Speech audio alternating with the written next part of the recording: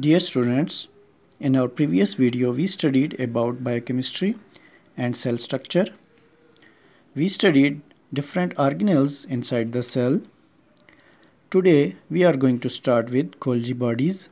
Golgi bodies are the sac-like structures embedded over each other. They perform proper folding of the proteins as well as modification of proteins such as attachment of the carbohydrates, lipids or some other cofactors.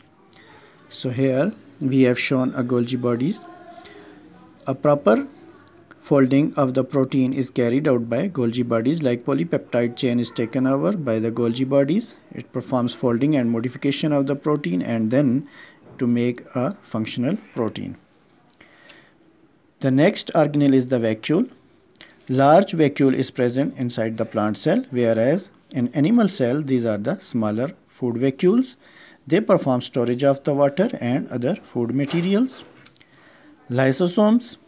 Lysosomes are the garbage collector inside the cell. They are filled with different enzymes like proteases, and they break down the cellular debris or harmful compounds inside the cell. An important organelle is the mitochondria inside the cell. It is the powerhouse of the cell which is involved in cellular respiration. It makes ATP which provides energy for different functions of the cell to perform different functions by the cell. Cytoskeleton, it provides proper shape of the cell. These are the thread-like filaments. Microfilaments are microtubules which are made up of proteins. Here we have shown a structure of microtubules which are hollow inside.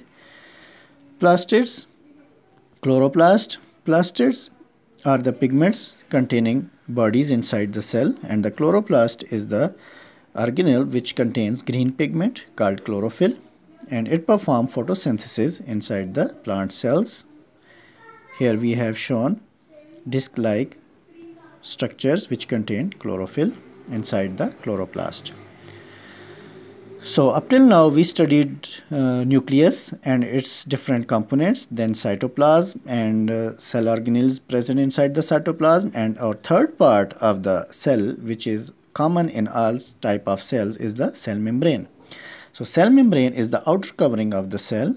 It consists of phospholipid bilayer which contains proteins and some other proteins which are ion channels or acting as a receptors like glycoproteins. There are two different types of proteins embedded inside the cell membrane. These are extrinsic proteins which lie outside of the cell membrane, and intrinsic proteins which lie inside or which protrude from both sides of the cell membrane. Like here I have shown an ion channel. It is a protein and through which different ions can be transported, and here is a glycoprotein which act like a cell receptor. It contains a carbohydrate moiety outside of this protein which is attached. So the phosphate group is the polar group which lies outside, whereas the hydrophobic tails of the fatty acids lie towards the inside of the cell membrane. So here is the phospholipid bilayer. Cell wall.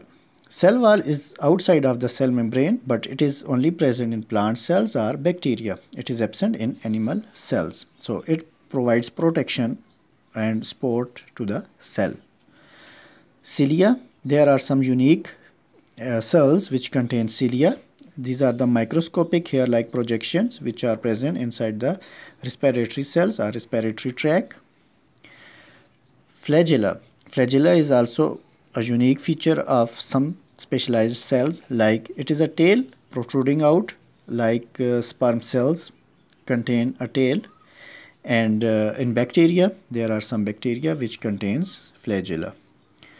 So today we discussed all these organelles and some important parts of the cell. So thanks.